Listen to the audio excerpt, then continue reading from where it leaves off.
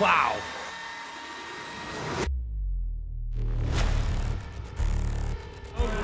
Who is second place in the point standings behind this man, Roman Krennikov, Adrian Mundweiler in third, Sigurdur Thrusterson and Andre Hannen in fourth and fifth. And you know, you can never count out Frederick Gidius. We talked about it yesterday. He's just that guy that may fly a little bit under the radar, and then he makes his move. Gidius finding himself in third place. Lucas Hogberg not far behind him. Björgvin Karl Guðmundsson doing exactly what he needs to do. At the end of event number 3, the star-making weekend of Roman Krennikov continues.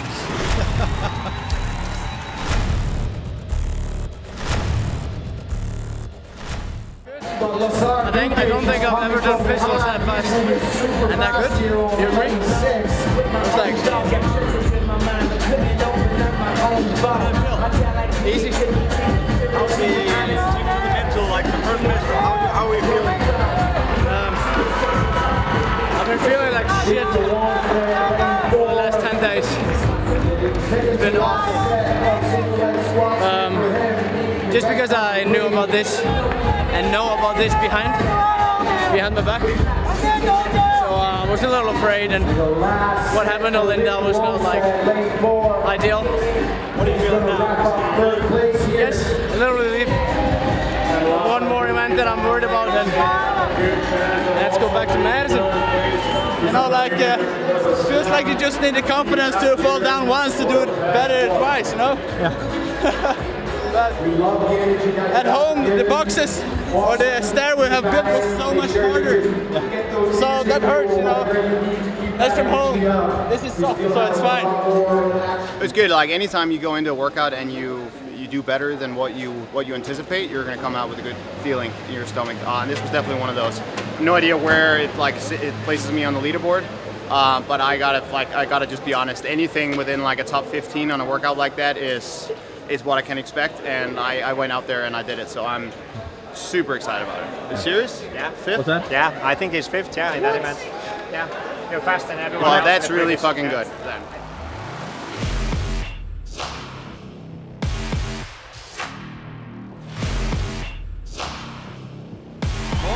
In third now, Camilla Solomonson helmet in fourth, Sara Sigmundsdottir also onto the handstand walk. And right now what we're seeing is Kristin Holte and Thorisdottir are side by side.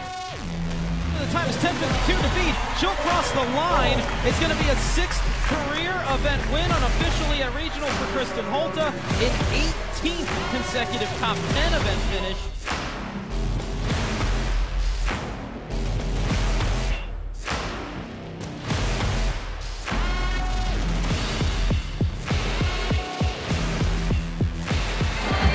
This is my 7th year. I just want to go. I just try to work as hard as I can to go. I mean, you mean everything. I've fight for these last couple of years. Yes and no. Why no? Because I fell off the handstand a couple of times. But other than that, I was happy with it. It was just a little more taxing than I thought it was going to be. I think being in this region is the best thing that an athlete can do, because you get pushed in every workout. You know where the level is and how much you have to step up your game to be able to compete in Madison.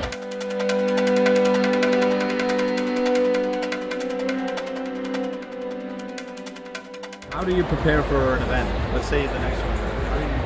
For regional, how do you prepare? First of all, looking at the event, what it is, and then trying to look off the stats and previous experiences that we have. Is anybody going to do really well? And then also, if we've been talking to people in the check-in, going through the warm-up area, but maybe talking to coaches, getting a little bit of an idea of who's going to try to make a move when and where, and then just kind of follow the action. Do you use social media as a preparation? All the time. I'm a social media junkie, pretty much, because it's a great way to interact as well. I mean, somebody may post something, you have a question, you start talking back and forth about it. It's a great way to interact and also keep track of people. This year is the most comfortable regionals for all 5 years that I here. Yeah. Yes. More experience or? No, only back legs and nothing where can I stop. Yeah. No strict hand push-ups, no weight waste. Yeah. Feeling better. Yeah. How are you gonna attack this one? It's nasty. It's a nasty one. Yeah, just keep it moving, keep it moving. No stop. Just go, go, go. That's it. And then, I mean, the last 2 rounds are just go for it. Yeah.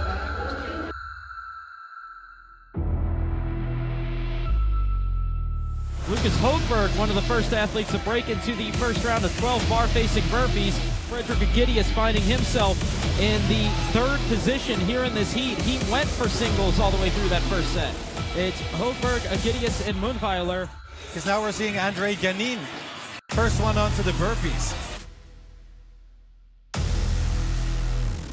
No better time for a second career event victory for Adrian Munnweiler, as he will take this one 100 important points, and he's going to start closing that window on Roman Krenikov.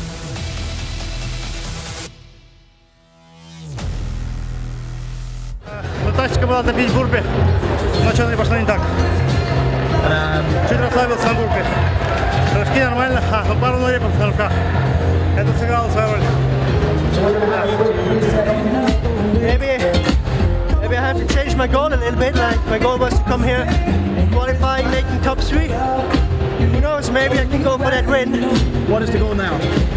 Man, still top 3. You know, still 2 events to go. You still can make many mistakes, but I will have maybe one eye on that top space.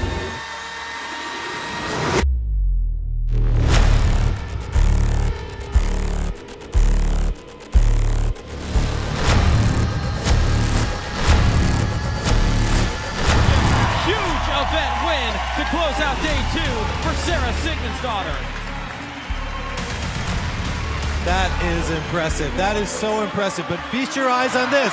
Sprint to the line. We're going to have to wait for the chip timers and give it to Annie Thorisdottir. It appears by 9/100ths of a second. That was horrible. There's one more day to go. I'm suffering so much. Is the pain worth it? I hope so.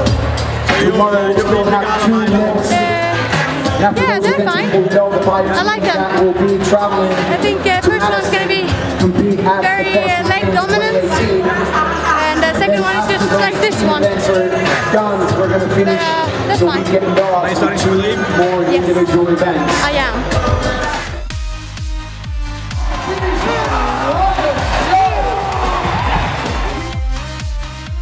And Annie Thorisdottir will take the win for the first time this weekend and might find herself atop the leaderboard going into the final event, 13:48.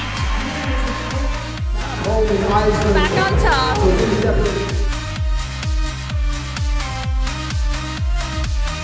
Oh my god! Oh my god! Oh my god! Oh my god! I fucking did it! Good job!